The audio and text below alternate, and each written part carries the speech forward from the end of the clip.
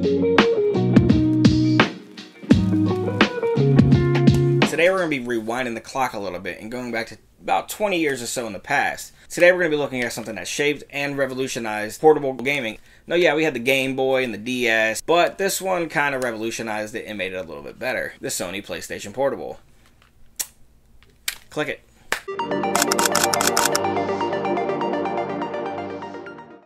Now, when the PSP hit the United States in 2005, it was a complete game changer. Sony's new handheld was not just a competitor to the Nintendo DS, but a powerhouse that brought console-quality games to our pocket.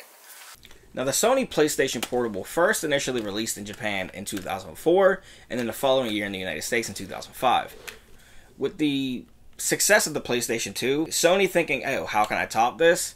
Especially with the high demand for mobile gaming at the time. They tried to think of a device that would deliver a console-like experience on the go.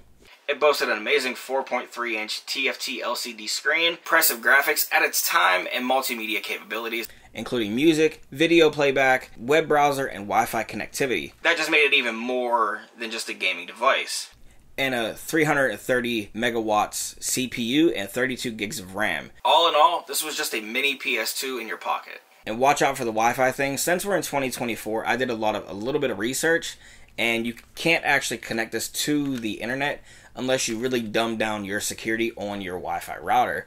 And that does not make any sense. And there's really no reason to do that. Seeing how you can get the games for cheap as hell, there's really no point to connect to the internet on this thing. And that was one of the main things I did when I first got it, to try to connect to the Wi-Fi, see if it was up to date and all that stuff. And no, it's just, our Wi-Fi now in 2024 is too strong. Sony promised a lot of quality console games for this handheld. And by the end of its life cycle, it actually delivered more than it promised. Now, the PSP launched with a ton of games. It had a huge lineup when it officially launched. It had games like Loomis, Ridge Racer, Wipeout Pure. Some of the most groundbreaking games for the PSP included God of War Change of Olympics, the Grand Theft Autos, Liberty City, and Vice City Stories, Metal Gear Solid, Peace Walker. These games pushed the boundaries of what a handheld console could do. And Nintendo was doing nothing like this at the time, so it made it a lot more impressive when Sony did it. Another cool thing about the PSP is that it had 4 major revisions: the 1000, the 2000, the 3000, and the PSP Go. And there's also a lesser known cousin, the PSP E1000, nicknamed the PSP Street. I didn't know anything about this until I actually did some research for this video, but the E1000 had a softer texture and color, giving it a matte black look and a more rounded edge design.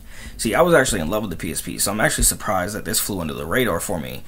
It came out around 2011, and I was heavily into gaming at the time, so I'm not sure how I missed it. Perhaps because it didn't come out in the United States, and I was 15 at the time. I also heard that it had a cheap feel to it, and from what I heard, it lacked a few things, but would still love to get my hands on it one day.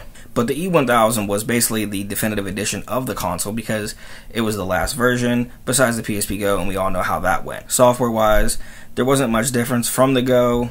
The charging method was a little different and didn't have Wi-Fi capabilities. However, the PSP wasn't really about online gameplay.